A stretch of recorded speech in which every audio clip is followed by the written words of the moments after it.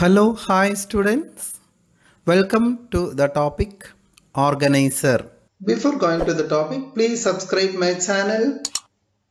Press the bell icon for notifications. Like, share among your friends and comment.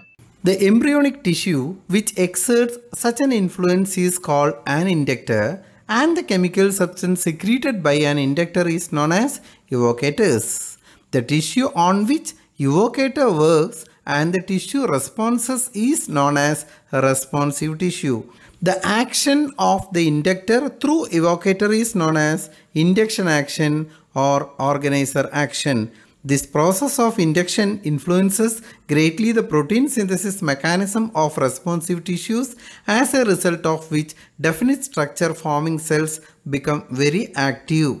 What is a primary organizer? The dorsal lip is composed of chord mesoderm, as it primarily acts as inducer, so named the dorsal lip or chord mesoderm as primary organizer.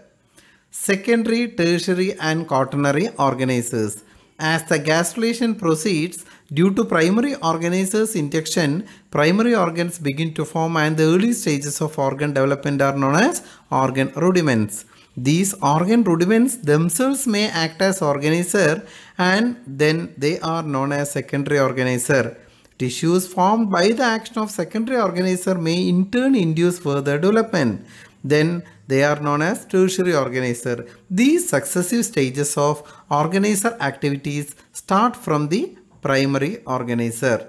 Classification of induction. Lothrop in 1974 classified induction into two principal classes. One is endogenous induction and the other is exogenous induction. Endogenous induction means shapes and sizes of some of the embryonic cells changes after secreting inducting substances, and this induction bring about differentiation of cells. Example, small cells of the dorsal lip carrying yolk granule act as endogenous induction. Exogenous induction means when either by external influence or by contact, any cell or tissue induces nearby tissue to differentiate. Exogenous induction may again be of two types. One is homotypic and the other is heterotypic. Homotypic means when the contact induction induces to form same type of cell. Heterotypic when the contact induction induces different types of cell differentiation. Embryonic induction in vertebrates. Spemann, observing the induction effect of dorsal lip, named it as primary organizer, but Ebert and Sussex in 1974 said the formation of secondary embryo is due to cell differentiation of both the donor as well as of the host. They preferred to call the primary organizer of Spemann as embryonic inductor. As the primary organizer induces the epidermis for the formation of neural tube, so nowadays the primary organizer has been renamed as primary inductor or neural inductor. Types of inductors. On the basis of various experimental evidences, Lehmann in 1945 said that the specific regionality of induction effects present in the dorsal lip of the blastopore. He further said that the roof of the archenteron definitely possesses specific induction activities for the differentiation of head and trunk regions. On the basis of the regional specificity, he classified the inductors into three groups. They are arachnocephalic inductor. Due to the induction effect of this inductor, partial head, forebrain, eye, nasal cavities are formed.